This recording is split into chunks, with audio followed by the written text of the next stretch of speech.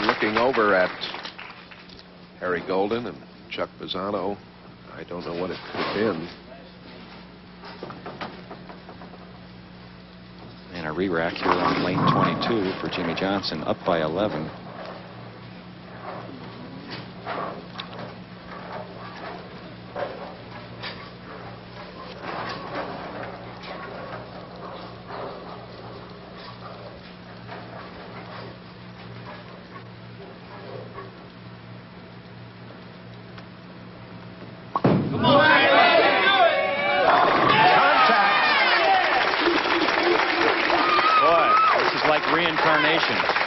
Remember, Don Johnson at the Firestone Tournament of Champions, 11 in a row in the solid 10-pin, could have been a 300 game on national television. Can his son do it?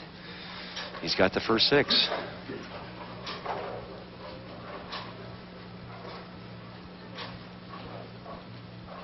That tells the story.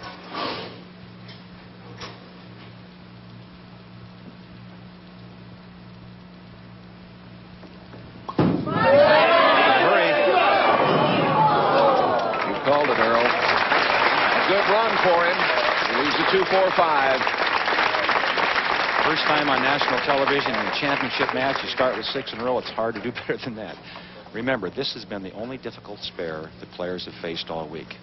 The middle of the lane is unpredictable. The ball either skids by or hooks more than they expect, so he has to be careful.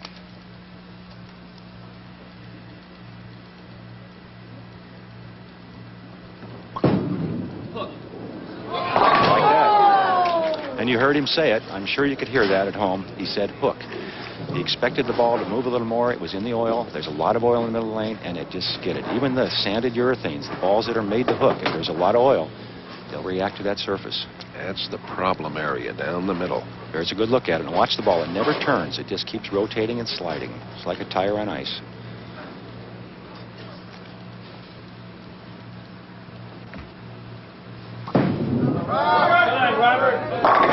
And the 7 will not go down.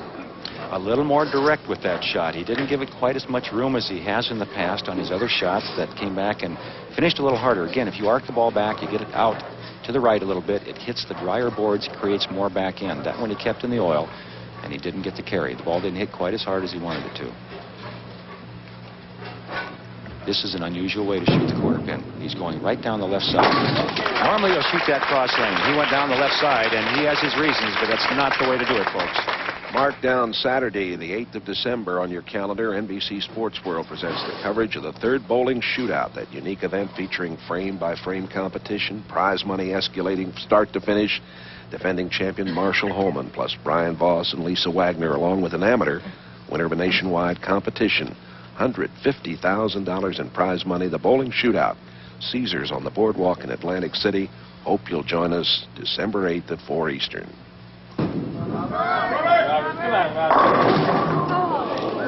And he had the 4-9 standing earlier in the in the 6th frame on that lane, and he almost did it again, back to back. Good break. Left the 9 in the 6th, the 7 in the 7th, the 4 here in the 8th. Still anybody's match.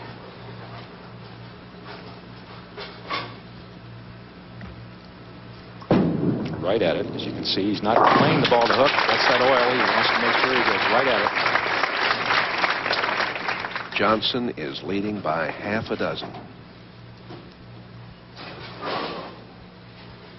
And as well as he has played to this point, only a 6-pin lead because of that mistake he made in the 7th frame. Now bowling in the 8th.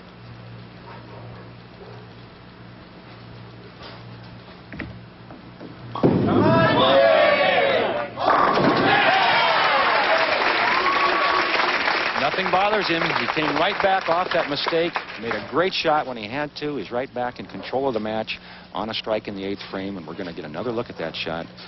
The talent of Jimmy Johnson. You can see it. He's looking at the score. He's trying to figure out exactly where he stands. For 21 years of age, his concentration level remarkable here in this championship match. And here again, there's always key shots, and this is the one he wants, the 9th frame.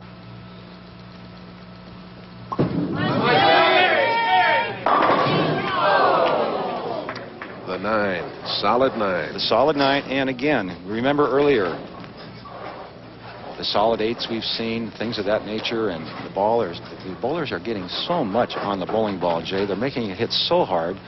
The pins are out. You see how quickly those pins were gone? There were just 9 pins disappeared, and it's almost like that solid 9 grew out of the deck. And the disappointment, of course, for Jimmy Johnson.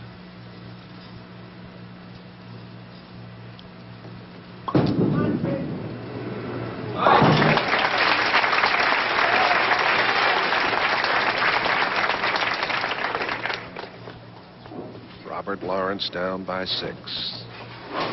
And this again, I'll say it one more time, is a very cool young man.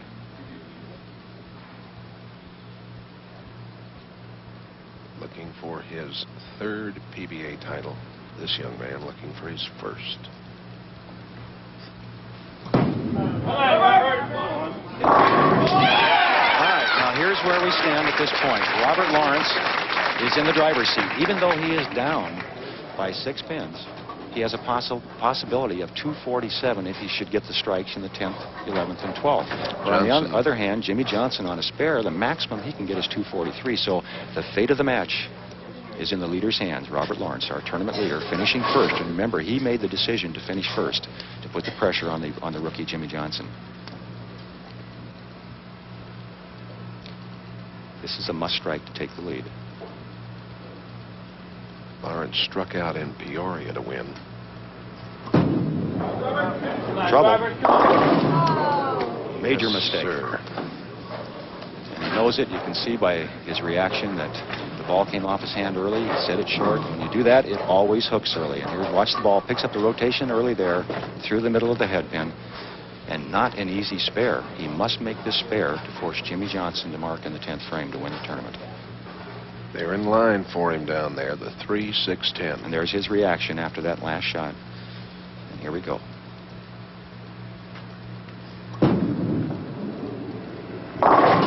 Good shot.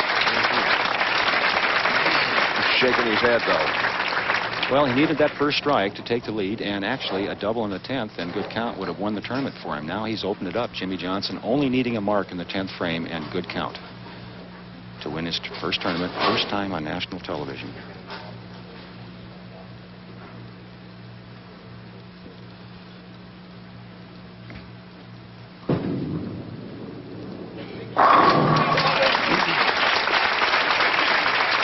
For Lawrence, the score is 227.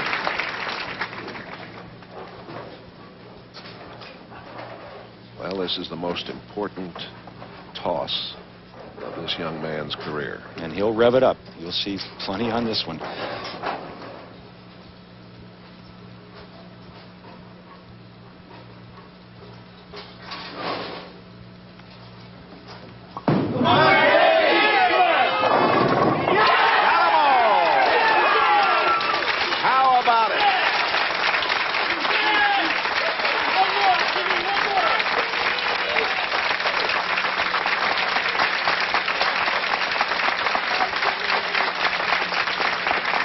And here's a look at it. His 1st championship, 1st time on national television. He's picking right up where father left off, Hall of Famer Don Johnson. And the pins spin and dance. The New Brunswick's doing the job. And, of course, that tremendous rotation and the reaction of Jimmy Johnson. Another one. Look at this young man. His dad has got to be proud, I'm sure of that. Oh, I'm sure. Remember, Don Johnson won the first 2 from Brunswick Memorial World Open that were ever held, and here his son's picking up that heritage. What a great, great feeling it is for this young man and his father, I'm sure.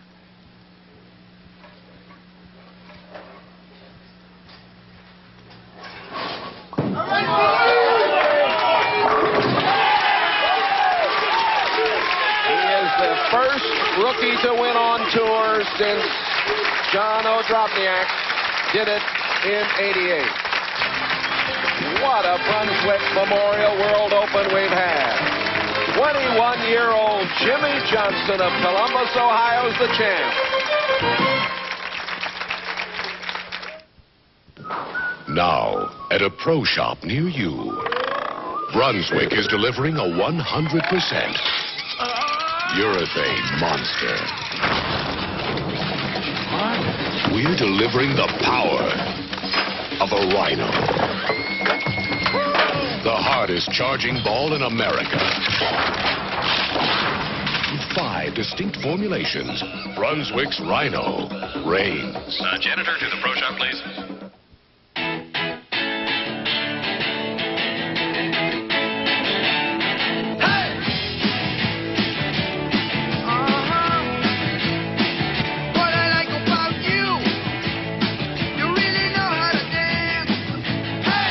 Good times roll with the clean, fresh taste of Bud Light.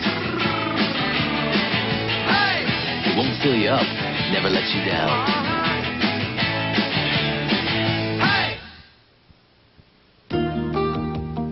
The 1991 Toyota Previa All-Track LE was designed for precious cargo. No one knows that better than golf star Chichi Rodriguez, who uses the Previa to bring disadvantaged kids to his youth foundation for a little care and guidance. Nothing is more precious than to see a smile on a little boy's or girl's face. To me, that's more important than winning any golf tournament. Toyota Previa. We love what you do with it, Chi-Chi. KC. San Diego. Thunder and lightning. Sunday. NBC Sports coverage of the PBA Fall Tour has been brought to you by Budweiser, the king of beers. Remember, know when to say when. By your Toyota dealers and their quality line of cars and trucks. Toyota, I love what you do for me. By Kellogg's, the best to you each morning. And by Brunswick, proud sponsor of Team USA.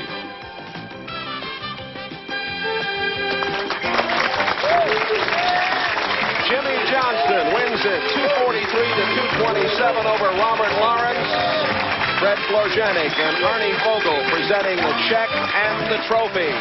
The rookie, Jimmy Johnson, has won the Brunswick World Open. Coming up next, the running Rebels of UNLV, ranked #1, go up against the Soviet squad. That's live except on the West Coast. Basketball next.